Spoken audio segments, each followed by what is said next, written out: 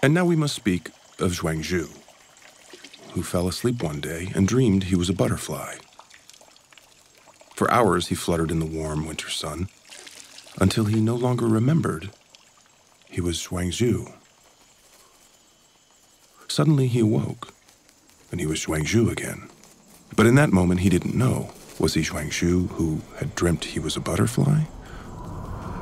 Or a butterfly who was dreaming he was Zhuangzhu? A delusion starts, like any other idea, as an egg, identical on the outside, perfectly formed. From the shell, you'd never know anything was wrong. It's what's inside that matters.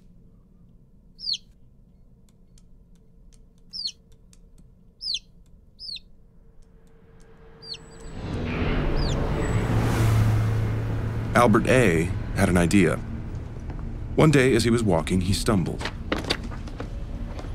And for a moment, it seemed that his right leg didn't belong to him. This is how it begins.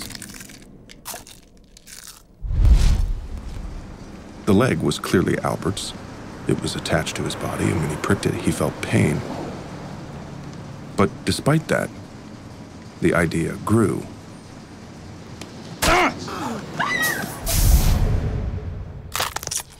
Such is the power of an idea. With every day that passed, Albert became more and more certain that this was not his leg. He decided he didn't want it anymore. And so one day, he went to the hardware store. You see, an idea alone isn't enough. We have ideas all the time, random thoughts and theories. Most die before they can grow.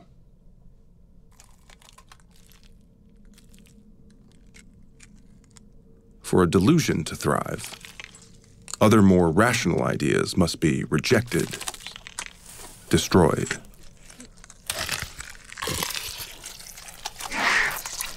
Only then can the delusion blossom.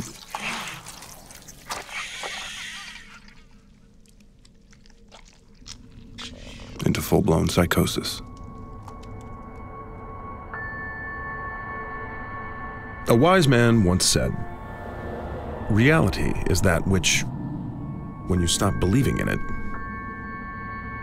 doesn't go away." For the tick, reality is a product of temperature and butyric acid. Its perception of the world is its reality. The bloodhound has 200 million scent receptors. Its perception of the world is based fundamentally on smell. A dog doesn't reason. A tick never thinks about the universe in any way separate from its biological interactions with the universe. Human beings, on the other hand. Imagine a boy. From a young age, he is taught wrong. This color is called red. This one is green. Red, green.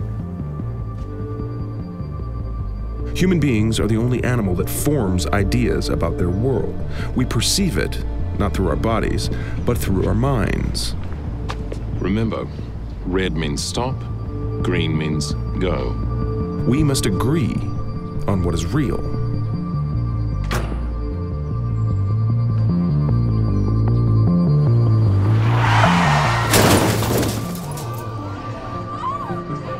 Because of this, we are the only animal on Earth that goes mad.